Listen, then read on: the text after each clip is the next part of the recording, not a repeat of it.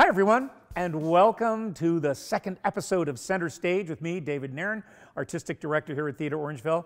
We are going to have all kinds of fabulous guests for you over the course of the next while. Stars of the show, writers, backstage crew, office staff. You're going to get all the inside scoop on what it is to be center stage here at Theatre Orangeville.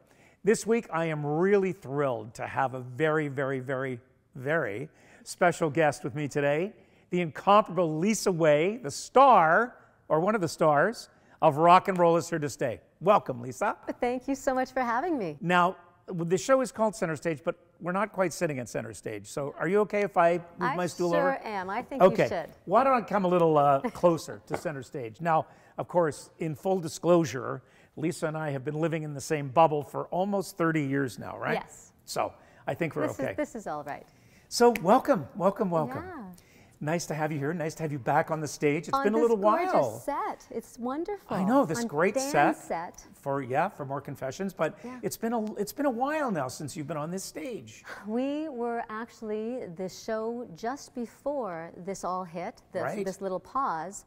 You had just opened a play that had, I don't know, 3 performances. We did 3 performances, yeah. And we were lucky that we were the show that got the whole run in before everything shut down. And that was the Gordon Lightfoot show. That was Early Morning Rain. Yeah. And what a gift that was to be on this gorgeous stage in this beautiful theater and to be doing the world premiere of that show. And we have not done that show since. Well, maybe we'll have to get it back again soon sometime. Maybe. Now, if my memory serves, because my memory is a little bit suspect, as only you know, only too well. Yes.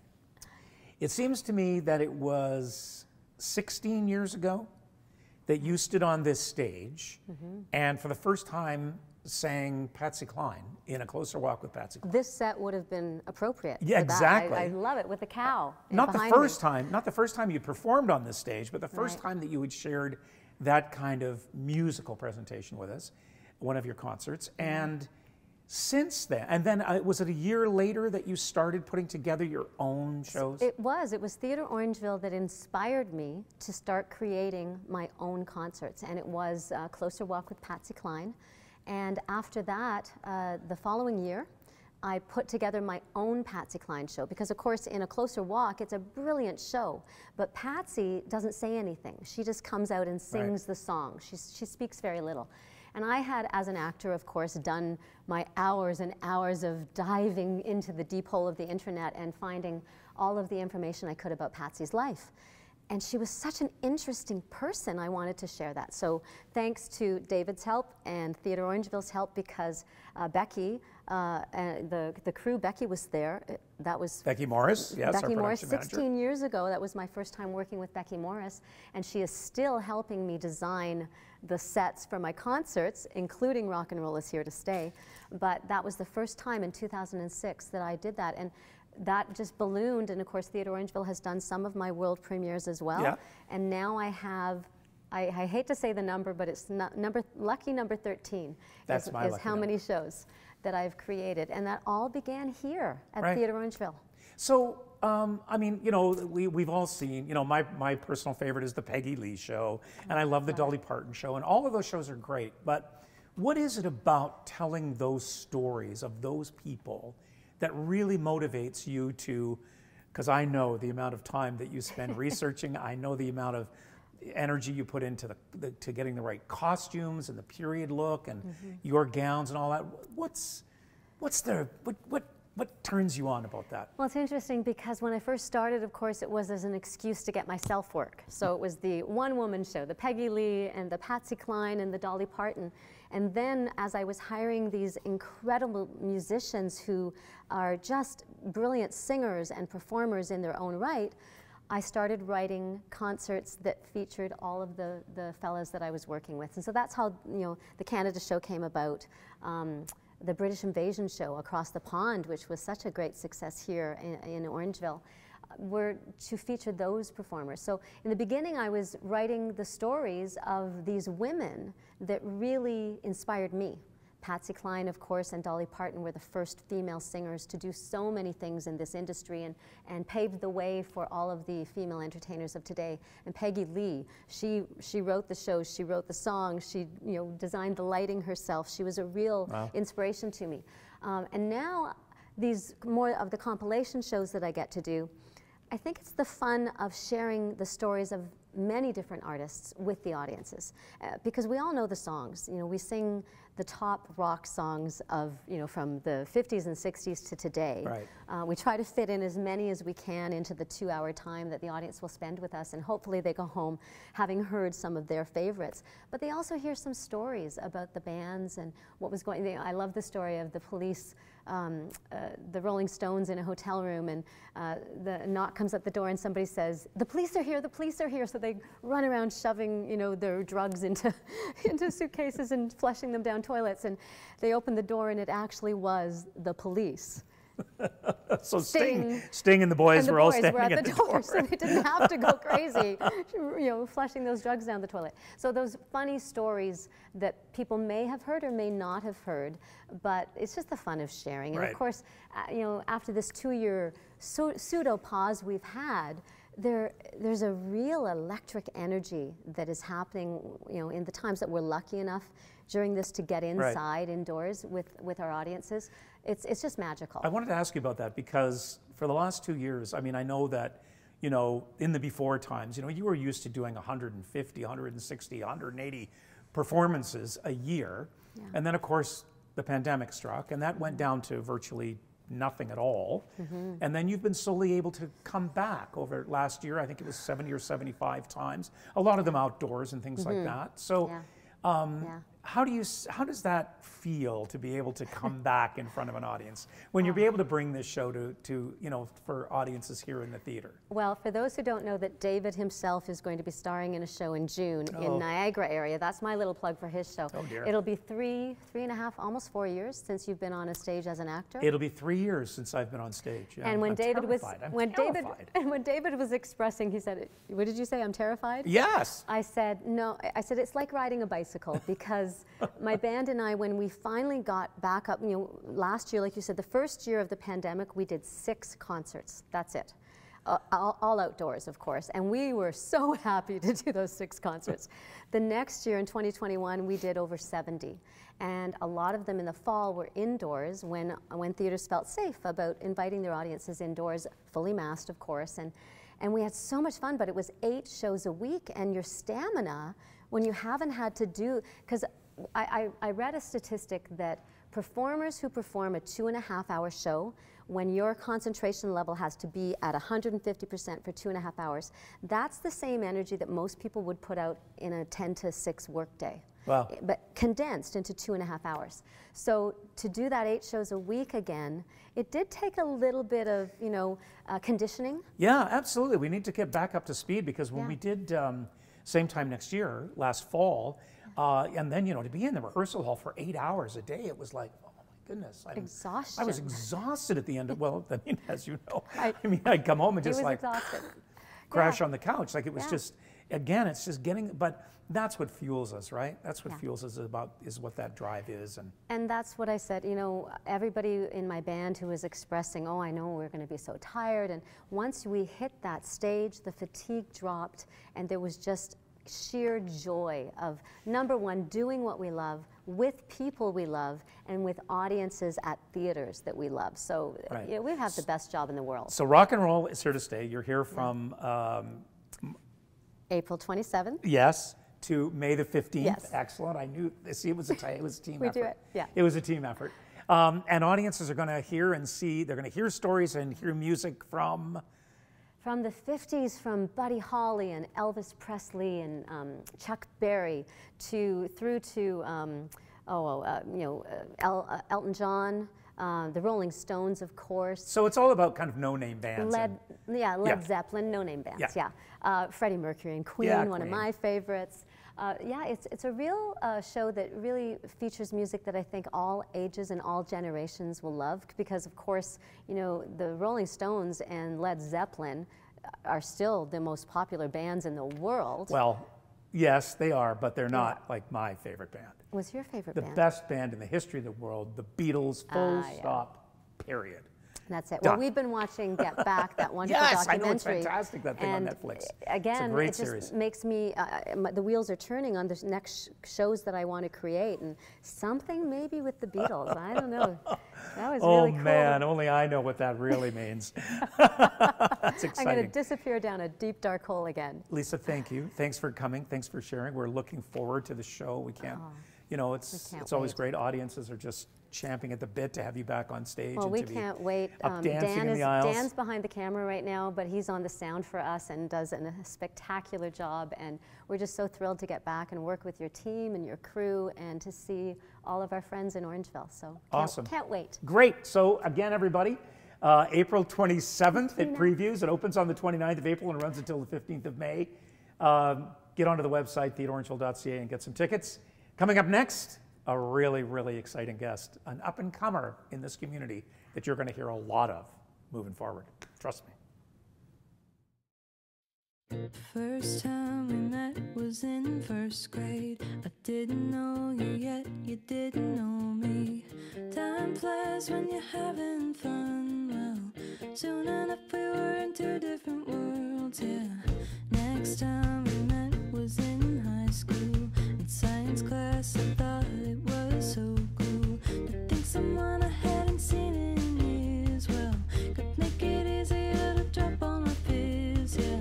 I never thought I'd see you again, but we needed each other in the end. Oh honey, I adore you. You are my other half, 'cause I will be lost without you. I would be so lost without you. Fast forward now, you're in college. While I'm at home, I'm looking for a job, and we're apart, but we're still going strong. Well, I thought of you while I was writing the song, yeah. I never thought I'd see you again, but we needed each other in the end. Oh honey, I adore you. You are my other half, 'cause I will be lost without you. I would be so lost without you. I don't know how I made it this far without you in my life, but I'm gonna hold on to you now that you're by my side. Oh honey, I adore you. You are my other half, 'cause I would be lost without you. I would be lost without you.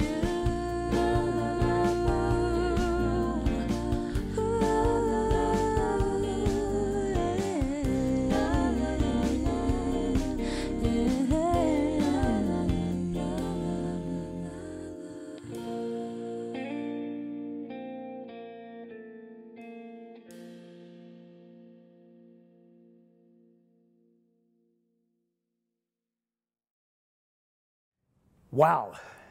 Was that a sensational, sensational piece of music or what? Lost Without You.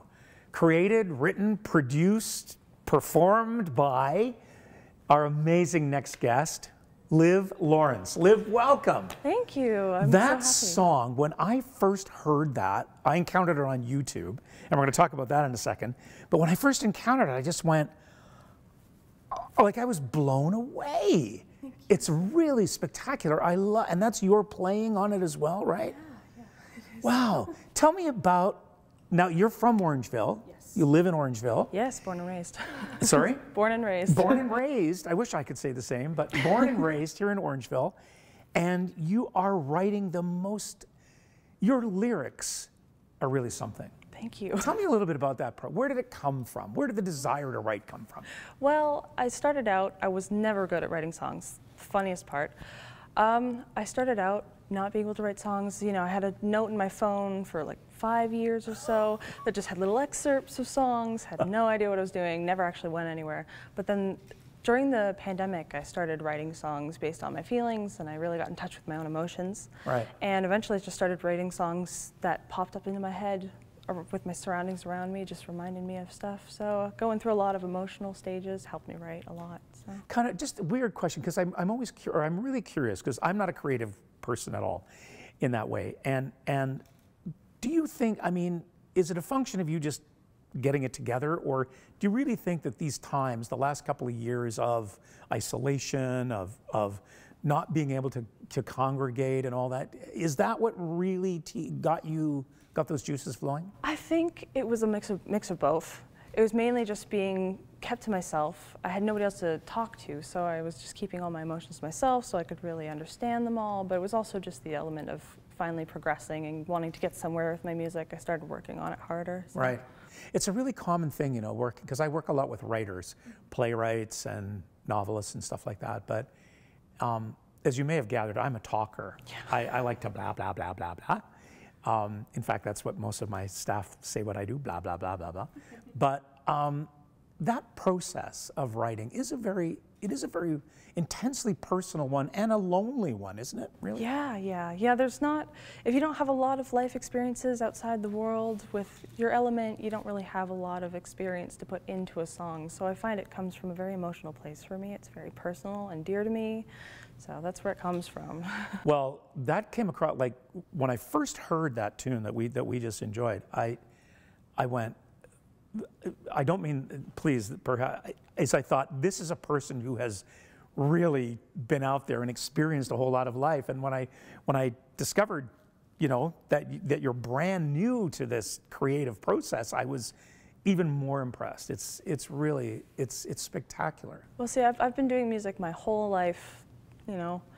I've just been doing it since I was a kid. We've always had instruments in the house. We had a piano from the moment I was born, so it's really just become intuitive for me.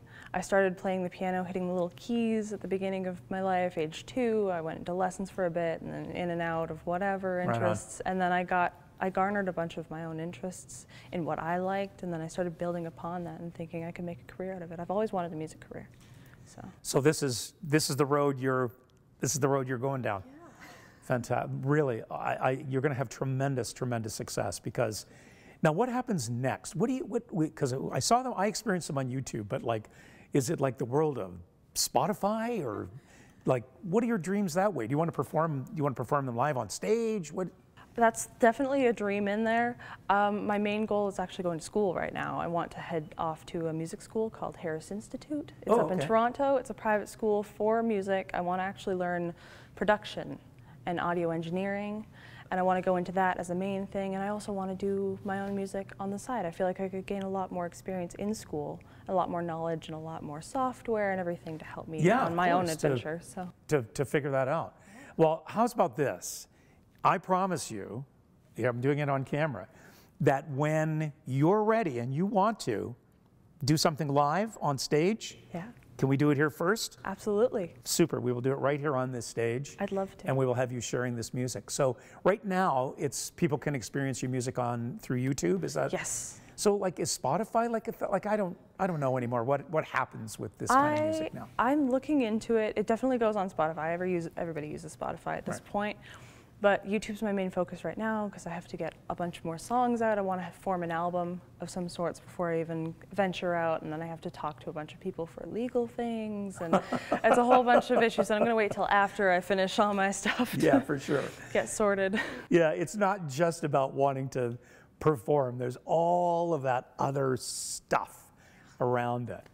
Well, really exciting to meet you, Liv. Thank you so much for coming in, and thanks for sharing your music with us. You have a real gift, and I'm serious. When you feel that you want to, you know, step out to center stage and share it, we would love to have you here. Yeah, for sure. Thank you for having me. I've been on this stage a few times before, not in the spotlight. I've done a few concerts here. I've also been a lot in the audience side of things, but I'd definitely love to step it up and perform in front of the stage. Listen, everybody in Orangeville and area is going to be so proud of you, because you are just going to, I know it.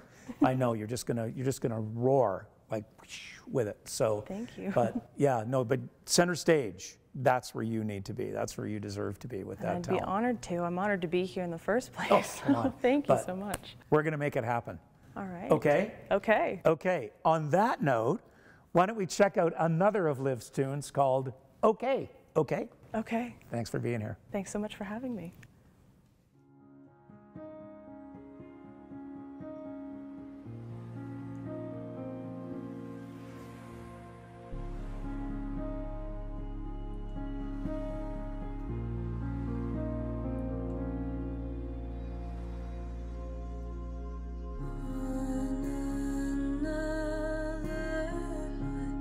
Run through my mind, but I'm just fine. Watching all the stars, count all the cars. I'll be alright. Everything keeps me away, but I don't have the heart to say. I've been torn apart, and no one knows how to fix me and put me back. Even if my world is gray,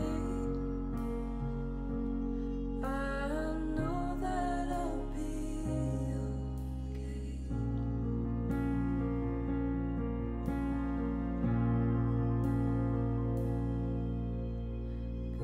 Borders of my mind, they make me blind, but I'm just fine. Trying not to cry, my eyes won't dry. I'll be alright. How do I learn how to sleep with a heartache that runs so deep? I've been torn apart, and no one knows how to fix me and put me back. Losing track of time when I'm trying